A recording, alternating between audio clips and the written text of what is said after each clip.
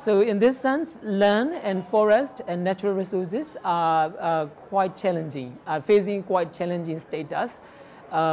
Access to and control over land and natural resources by the local people has to be reflected and ensured in the policies and laws of the country.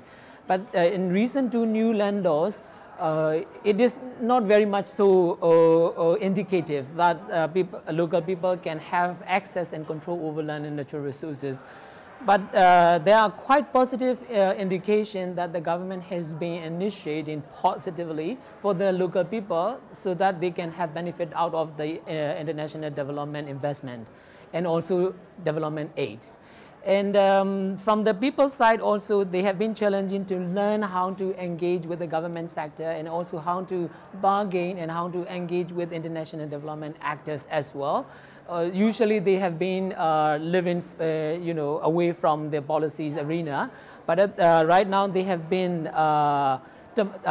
being demanded to engage, to participate more in policy arena, and that is so dynamic for our people, and having less known what to do with this policy and what to do with the budget. If you look at the budget discussion in our country, people are lessly engaged and lessly aware of what budget means to them.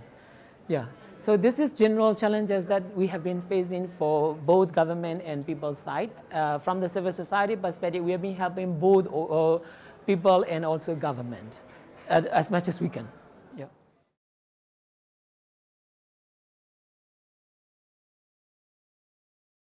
That is the continuation of that, the challenge that the country has to manage in terms of natural resources. The government has already formulated forest law in 1992, which is less, how should I say, which is less accommodated the current changes. For example, the community forestry mechanism that they have applied as an idea and to a certain extent as a practice for 30 years, but which is not yet acknowledged in any of the forest law. That has to be reflected in the law. Then the community forestry, how benefits to the community and how it can be sustainable for the people of Myanmar. It has to be reflected, it has to be publicly and explicitly discussed, and it has to be reflected in the law. So in terms of forest ownership, like mentioned in the discussion, at the moment the government has been managing all, but we regard forest as a common property, and we own also forest, and because we use forest, and then we understand that we have to protect forest.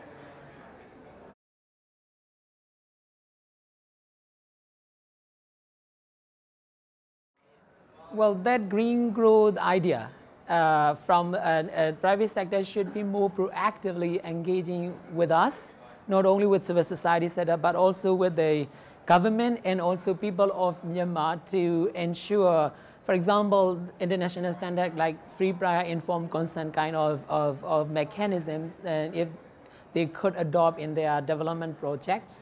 And like the company presented in the forum, zero deforestation idea. And in Myanmar, what we at the moment immediately need is reforestation. And if a kind of private sector can engage with us immediately with the reforestation and then adopting the idea of green growth and zero deforestation idea, that would be very much grateful to us and international investors who are coming to us, who are knocking to our doors, or to come into our country and work for our community. They should very seriously consider in this situation to be more green growth and to be more sustainable development for the people as well as for their profit.